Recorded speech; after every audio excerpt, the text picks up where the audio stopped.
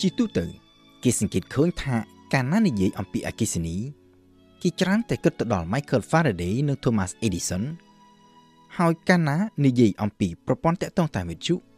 គេច្រើនតែគិតទៅដល់អ្នកវិទ្យាសាស្ត្រអ៊ីតាលីឈ្មោះ Guglielmo Marconi ក៏ប៉ុន្តែក៏ពិតទៅនៅមានអ្នកប្រាជ្ញដ៏ឆ្នើមម្នាក់ទៀតដែលគេច្រើនតែនាំគ្នាមើលរំលងហើយជាអ្នកប្រាជ្ញដែលបានបន្សល់ទុកនូវស្នាដៃដ៏សំខាន់និងដ៏មានឥទ្ធិពលតែនៅក្នុងវិស័យអគ្គិសនីនិងប្រព័ន្ធតាក់ទងតាមវិទ្យុនោះគឺ Nikolas Tesla កើតនៅឆ្នាំ1856នៅក្នុងស្រុកមួយដែលបច្ចុប្បន្នស្ថិតនៅក្នុងប្រទេសក្រូអាស៊ីក៏ប៉ុន្តែកាលនោះស្ថិតនៅក្នុងទឹកដីនៃចក្រភពអូទ្រីសហុងគ្រី Tesla មានឈាមជ័រជាជនជាតិសេrbីដែលមានឪពុកជាបព្វជិតគ្រីស្ទសាសនានិកាយ Orthodox ចំណែកម្ដាយគឺជាមេផ្ទះក៏ប៉ុន្តែពូកែខាងមេកានិកជំនាញខាងកែច្នៃរបស់ប្រើប្រាស់នៅក្នុងផ្ទះនិងពូកែខាងចងចាំប្រហែលជាកាត់ទៅរកម្ដាយនេះហើយទើប Nikolas Tesla ចូលចិត្តខាងវិស្វកម្មអគ្គិសនីផ្ទុយពីបំណងរបស់ឪពុកដែលចង់ឲ្យ Tesla ធ្វើជាបព្វជិតគ្រីស្ទសាសនាតាំងពីតូចមក Tesla ចូលចិត្តធ្វើពិសោធន៍ទៅលើអ្វីៗគ្រប់សពបែបយ៉ាងហើយមានវត្ថុមួយដែល Tesla មានចំណាប់អារម្មណ៍ជាពិសេសជាងគេគឺរហាត់ទឹកនៅថ្ងៃមួយក្រោយពីបានឃើញរូបគំនូរទឹកធ្លាក់ដ៏ធំនៅចន្លោះព្រំដែនអាមេរិកនិងកាណាដាគឺទឹកធ្លាក់ Niagara Tesla បាននិយាយប្រាប់ឪពុកមារបស់ខ្លួនថានៅពេលដែលធំឡើងខ្លួននឹងសង់រហាត់ទឹកដ៏ធំមួយដាក់នៅពីខាងក្រោមទឹកធ្លាក់នេះដើម្បីទាញយកកម្លាំងទឹកមកប្រើប្រាស់ក្តីស្រមៃរបស់ Tesla គឺពិតជាអាចសម្រេចបានមែននៅឆ្នាំ1893នៅពេលដែល Tesla មានវ័យ37ឆ្នាំនិយាយអំពីការអប់រំក្រោយពីបញ្ចប់ការសិក្សាថ្នាក់វិទ្យាល័យ Tesla បានចូលរៀននៅសាលា Polytechnic ដែលជាសាលាវិស្វកម្មដ៏ល្បីមួយនៅក្នុងប្រទេសអូទ្រីសនៅទីនោះហើយដែល Tesla បានឃើញជាលោកទី1នៅ Dynamo ដែលបង្កើតឡើងដោយវិស្វករបេហ្សិកហើយដែលយកតាមគោលការណ៍របស់ Michael Faraday ដើម្បីផលិតថាមពលអគ្គិសនីក៏ប៉ុន្តែថាមពលដែលផលិតដោយ Dynamo នោះវាគឺជាប្រភេទចរន្តជាប់ដែលហៅតាមភាសាអង់គ្លេសថា Direct Current ឬ DC ក្រោយពីបានឃើញ Dynamo នេះ Tesla បានជជែកជាមួយនឹងគ្រូអំពីវិធីសាស្ត្រនៅក្នុងការបង្កើតម៉ាស៊ីនថ្មីមួយដែលអាចផលិតអគ្គិសនីជាចរន្តឆ្លាស់តាមភាសាអង់គ្លេសថា Alternating Current ឬ AC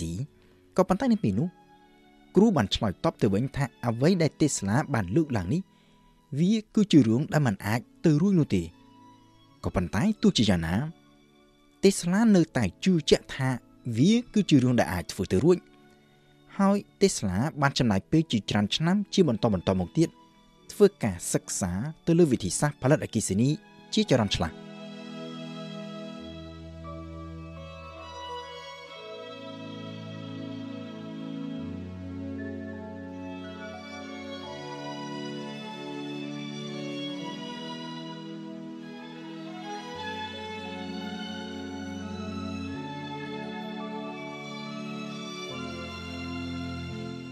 នៅសាលា Polytechnic Nikolas Tesla គឺជានិស្សិតដ៏ឆ្នើមម្នាក់ក៏ប៉ុន្តែក៏ជានិស្សិតដែលចំណាយពេលរៀនសូត្រដ៏ច្រើនហួសហេតុផងដែរហួសហេតុរហូតធ្វើឲ្យគ្រូសរសេរសម្បត្តិទៅប្រាប់ឪពុករបស់ Tesla ថាប្រសិនបើទុកបណ្ដោយឲ្យកូនរៀនហួសហេតុបែបនេះ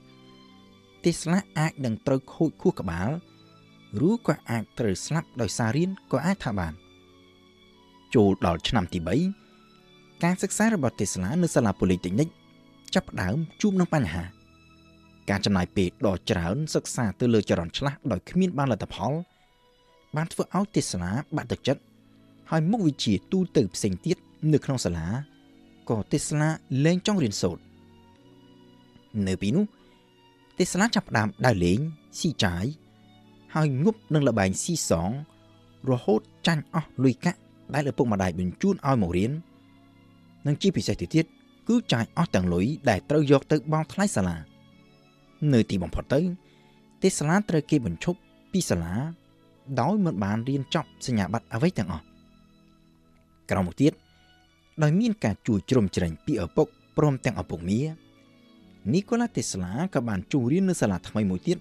នៅឯសាកលវិទ្យាល័យនៅប្រាក់ ក្នុងប្រទេសឆែកបច្ចុប្បន្នក៏ប៉ុន្តែរៀនបានត្រឹមតែ1ឆ្នាំ Tesla ក៏ឈប់រៀនហើយចេញទៅធ្វើការដោយដំបូងទៅធ្វើការឲ្យក្រុមហ៊ុនទូរលេខនៅក្នុងទីក្រុង Budapest ប្រទេសហុងគ្រីនិងបន្តមកទៀត Tesla ទៅធ្វើការឲ្យសាខាក្រុមហ៊ុនអំពូលភ្លើងរបស់ Thomas Edison នៅក្នុងទីក្រុងប៉ារីសប្រទេសបារាំងគិតមកត្រឹមពេលនោះ Thomas Edison គឺជាអ្នកជំនួញនិងជាអ្នកជំនាញខាងអគ្គិសនីដ៏ល្បីឈ្មោះបំផុតមួយទាំងនៅក្នុងសហរដ្ឋអាមេរិកនិងនៅអឺរ៉ុបហើយការដែលអាចធ្វើការក្នុងក្រុមហ៊ុនរបស់ Edison វាគឺជាបំណងប្រាថ្នាដ៏ធំមួយរបស់ Nikolas Tesla ក្តីស្រមៃកាន់តែធំជាងនេះទៅទៀតគឺ Tesla ចង់ទៅធ្វើការដោយផ្ទាល់ជាមួយនឹង Thomas Edison នៅឯសហរដ្ឋអាមេរិកនៅឆ្នាំ1884ក្រោយពីធ្វើការនៅប៉ារីសបាន2ឆ្នាំ Nikolas Tesla ក៏បានសម្រេចធ្វើអន្តរប្រវេសន៍ទៅសហរដ្ឋអាមេរិកហើយបានចូលធ្វើការក្នុងក្រុមហ៊ុនរបស់ Edison នៅក្នុងទីក្រុងញូវយ៉កក៏ប៉ុន្តែ Tesla ធ្វើការនៅទីនោះបានតែប្រមាណជា6ខែប៉ុណ្ណោះក៏លាឈប់ពីការងារដោយសារតែមានទំនាស់ជាមួយនឹង Edison គេដឹងថា Nikolas Tesla និង Thomas Edison គឺមានគំនិតផ្ទុយគ្នាស្រឡះតាក់ទងទៅនឹងចរន្តអគ្គិសនី Tesla គឺជាអ្នកដែលមានជំនួយយ៉ាងមុតមាំទៅលើអគ្គិសនីចរន្តឆ្លាស់ចំណែកឯ Edison វិញប្រកាន់គំនិតខាងចរន្តជាប់ហើយរចនាសម្ព័ន្ធក្រុមហ៊ុនរបស់ Edison ទាំងមូលរាប់ចាប់តាំងពីអំពូលភ្លើងអគ្គិសនីនិងទាំងការផលិតនិងចែកចាយថាមពលអគ្គិសនីគឺសុទ្ធតែរៀបចំធ្វើឡើងដោយមានមូលដ្ឋានគ្រឹះទៅលើចរន្តជាប់នេះឯងដូច្នេះនៅក្នុងការបំពេញការងារឲ្យ Edison Tesla មិនអាចយកគំនិតរបស់ខ្លួនតាក់ទងទៅនឹងចរន្តឆ្លាស់ទៅអនុវត្តបាននោះទេដោយត្រូវធ្វើការតែទៅលើចរន្តជាប់ទាំងស្រុង